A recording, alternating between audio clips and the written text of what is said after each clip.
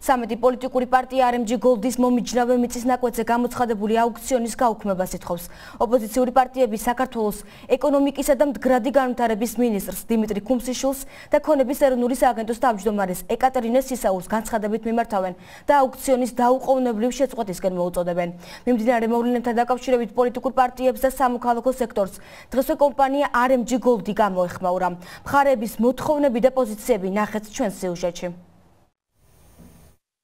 13 პოლიტიკური პარტია ეკონომიკის მინისტრსა და ქონების მართვის სააგენტოს თავმჯდომარეს დმანისის ერთ-ერთი მთის 16 ჰექტარი არასასოფლო სამეურნეო მიწის ნაკვეთზე გამოცხადებული აუქციონის დაუყოვნებლივ შეწყვეტას მოუწოდებს. როგორც მიმართვაში აღნიშნული აუქციონი კონკრეტულად RMG GOLD-ის სასარგებლოდ გამოცხადდა, რათა კომპანიამ უკვე მფლობელობაში არსებული მიწის შემოგარენი კვლავ არამიზნობრივად გამოიყენოს. Ჩვენ საჭიროებს რომ აღნიშნული ტერიტორიის სარგებლობაში გადაცემის მიზანია კომპანია RMG GOLD-ს სამართლებრივად დაუდასტურონ რომ მის მიერ უკვე მიწის სარგებლობის გარეთ მყოფ ტერიტორიაზე წიაღისეულის მოპოვების მიზნით დაწყებული სამუშაოები ამყარებს მანისის მუნიციპალიტეტის მერიის წერილი, რომელშიც მუნიციპალიტეტის მერი გიორგი ტატუაშვილი აღნიშნავს. აღნიშნული ტერიტორია არ წარმოადგენს საერთო სარგებლობის სივრცეს. ტერიტორიით ფაქტობრივად არ სარგებლობენ დმანისის მუნიციპალიტეტის მცხოვრებლები, რადგან ზემოთ აღნიშნული ტერიტორიის მიმდებარედ შეპესე RMG GOLD-ი აწარმოებს სასარგებლო წიაღისეულის მოპოვებით სამუშაოებს. ტერიტორიაზე უცხო პირთა შესვლა ფაქტობრივად შეუძლებელია სპეციალური საშიშვის გარეშე. შესაბამისად, კომპანია RMG GOLD-ს ტერიტორია უკვე აქვს ფაქტობრივად ფლობაში და აუქციონის გამოცხადებაც ფაქტობრივად გვიდასტურებს იმას, რომ თითქმის უფასოდ 15,000 ლარად 16 ჰექტარი ტყის ტერიტორია გადაეცემა კომპანიას. ოპოზიცია ფიქრობს, რომ დაგეგმილი სამუშაოებით არა მარტო კულტურულ მემკვიდრეობას, არამედ მოსახლეობის ჯანმრთელობასაც ექმნება საფრთხე. იმ შემთხვევაში, თუ უწყება ოპონენტების მოთხოვნას არ დააკმაყოფილებს, ავტორები ალტერნატიულ გზებზე საუბრობენ. იგეგმება დმანისის გადარჩენის ფონდის შექმნაც. აუქციონი აუცილებლად უნდა შეჩერდეს, იმიტომ ის არის ანტისახელმწიფოებრივი, ის მიმდინარეობს ჩუმად. არის ძალიან დიდი რისკი და ეს რისკი რეალურია, რომ მოხდეს ეკოლოგიური კატასტროფა, შეეწიროს უშველებელი ტერიტორია და ადამიანებისთვის პირდაპირ მნიშვნელობით იყოს სიცოცხლისთვის საშიში. ეს არის საზოგადოებისთვის მიუღებელი, პოლიტიკურ პარტიებისთვის მიუღებელი და რაც მთელი ყველაზე დიდი უბედურება ამას თვითონ ლობირებს სახელმწიფო.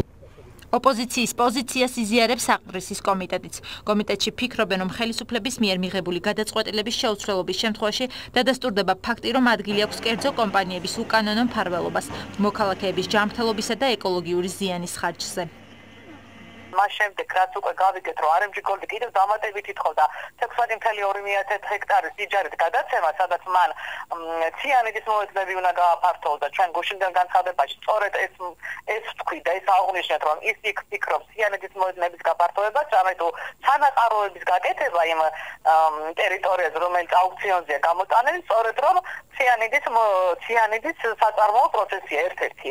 ჩვენ მოუწოდეთ საზოგადოებას, გუშინ მოუწოდეთ მედიას, არასამთავრობო ორგანიზაციებს, ასევე პოლიტიკურ პარტიებს უფრო მეტი ყურადღება გამოეჩინათ ამ პრობლემების მიმართ. მიუხედავად იმისა, რომ საკითხთან დაკავშირებით დავა უკვე რამდენიმე დღე აქტიურად მიმდინარეობს, დღეს პირველი კომენტარი გააკეთა კომპანია RMG GOLD-მა. განცხადებაში, რომელიც კომპანიის ოფიციალურ Facebook გვერდზე არის გამოქვეყნებული, RMG GOLD არ უარყოფს, რომ სამინისტრომ მიწა აუქციონზე სწორედ ოქროს მომპოვებელი კომპანიისთვის გაიტანა. ამ აუქციონზე გამოტანილი 16 ჰექტარი მიწის ნაკვეთზე კომპანია ამ ეტაპზე არავითარ სამუშაოებს არ აწარმოებს. კომპანიას შესწავლილი აქვს აღნიშნული ტერიტორია და მიწის ნაკვეთი სასარგებლო წიაღისეულის კუთხით სტერილურია, რაც ნიშნავს, რომ ამ მონაკვეთზე არ არის სასარგებლო წიაღისეული. 16 ჰექტარი მიწის ნაკვეთი ტყის ფონდში არ ირიცხება. აუქციონზე გამოტანილი 16 ჰექტარი მიწის ნაკვეთზე შესვლა და დათვალიერება შესაძლებელია ჩვენი კომპანიის საწარმოო ტერიტორიის გარდა სხვა ლოკაციებიდან და ღია ყველა დაინტერესებული პირისათვის. განცხადებაში ასევე ნათქვამია, რომ კომპანიას საკუთარ საქმიანობას საქართველოს კანონმდებლობის სრული დაცვით ახორციელებს. საქართველოს ეკონომიკური განვითარების და მისი მოსახლეობის საკეთილდღეოდ და ოპონენტებს დიალოგისკენ მოუწოდებს. რა გადაწყვეტილებას მიიღებს ეკონომიკის სამინისტრო, გაიცემა თუ არა 15 წლით მიწა იჯარით RMG GOLD-ზე ეს ცნობილი 20 მარტს აუქციონის დასრულების შემდეგ გახდება.